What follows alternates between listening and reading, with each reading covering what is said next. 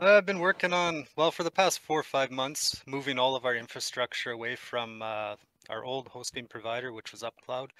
Great provider, good performance, but they jacked their prices up just way too much. It doesn't make any sense to stay there. So I've been moving all our stuff away and at the same time streamlining it, making it more efficient and easier to scale.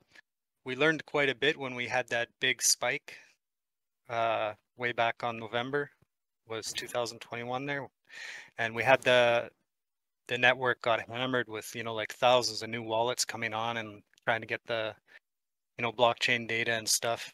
And so I mean the network will scale by itself on a big spike like that, but it takes time for it to catch up. So we put a lot of support infrastructure in there to help it, and put in load balancers and stuff like that. So when a big spike comes like that, it's going to get spread out a little bit better throughout the network. And it also makes it easier for me to spin up new support nodes if I need and put them behind the balancer. It just takes a few minutes.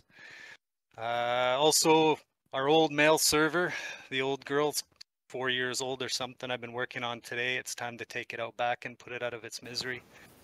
It's using an Ubuntu 18, so it's going to be migrated as well over to another provider, and at the same time, Shiny install of the mail server, and then I'll just migrate all the accounts and the mail and everything over. It's never fun migrating mail servers, but it has to be done, so we'll get her done.